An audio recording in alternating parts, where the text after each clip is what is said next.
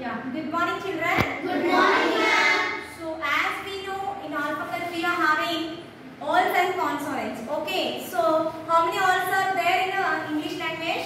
5. 5 alls. The remaining 21 are consonants. As we know, the alls are A, E, I, O, U, and the remaining 21 are the consonants. So, total 26 alphabets are there. These 26 alphabets we are having 44 sounds. How many sounds? 44 sounds. 44 sounds. These 44 sounds are divided into two types.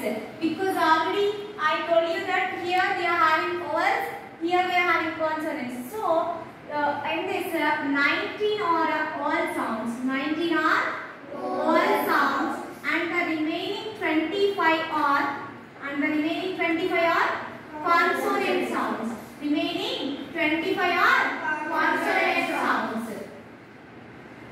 Consonant sounds. So in this vowels, again these vowel sounds are divided into two types. Many are there, but up to 5th class you need to learn only two types. That is enough. Okay. So here you need to learn about the long vowels, and then short vowels, So short vowel sounds and long vowel sounds. Then after I will tell you in detail. So in this vowel, in these 5 vowels, only the 5 vowels are there, but it can sound as 19 vowel sounds. These 21 consonant sounds, it gives us that 25 consonant sounds, because only 26 letters are there and we are having 44 sounds. Sometimes some people, those who are reading very well, sometimes they can do the naughty things, right? Like that, W and Y are going to act as vowels. Sometimes they are going to act as vowels. Means it gives vowel sounds. Like I am giving here, no? Cry, shine, sky. So in this Y is giving the sound as I. Right?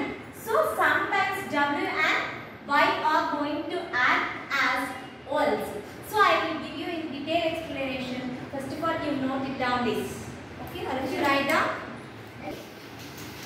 Everyone, write down the date, vowels, consonants, alphabet and sounds, and everything you should note it down clearly.